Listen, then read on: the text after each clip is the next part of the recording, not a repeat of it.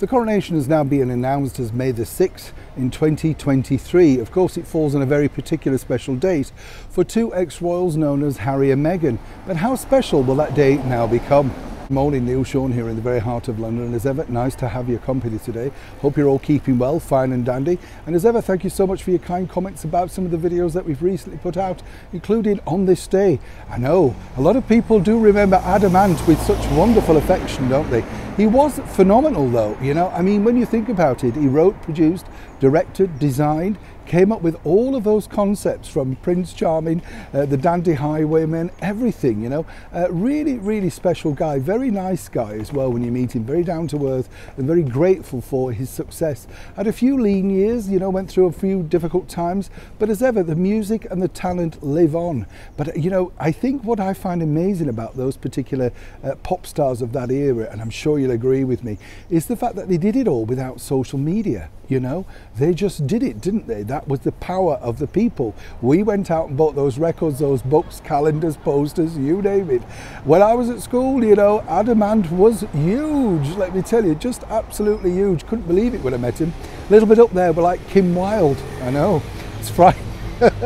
They say don't meet your heroes, don't they? Yes, I know, I'll be so disappointed if you met me in the flesh, I can see.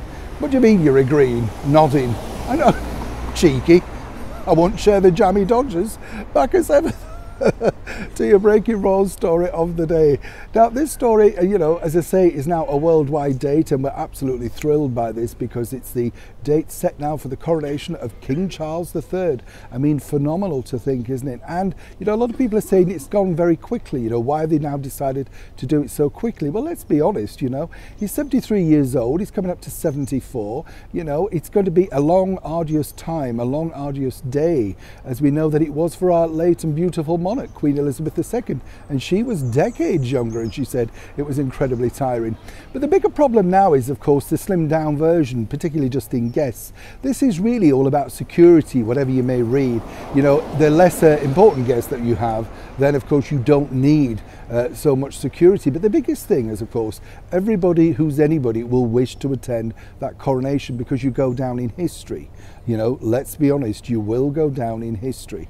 And, you know, everybody looks at the guest list and says why they're there, who they're there, all of that sort of stuff. But of course, the focal point has returned as ever back to his sort of errant youngest son, Prince Harry. Will they be invited? Well, what I can tell you first, and exclusive as ever here on the show, is contacting the palace. They confirm, yes, they will be invited.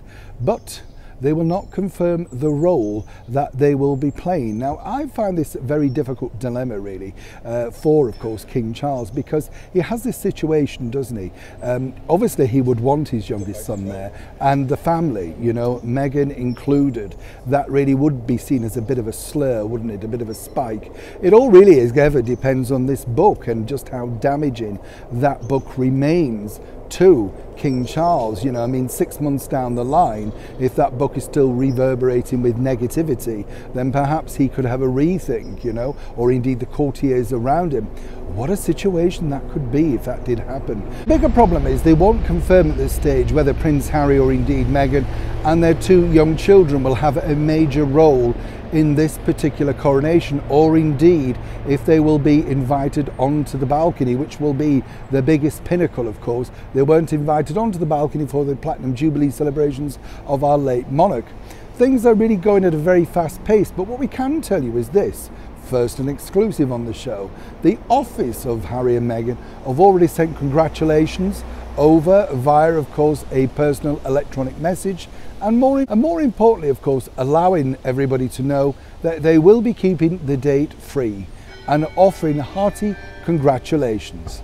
Now, you can read of that what you will. Either way, is that a good or a bad sign for King Charles? And more importantly now, doesn't it make perfect sense as to why Prince Harry was very keen to now draw back on his particular autobiography, his memoir about the man that he's become.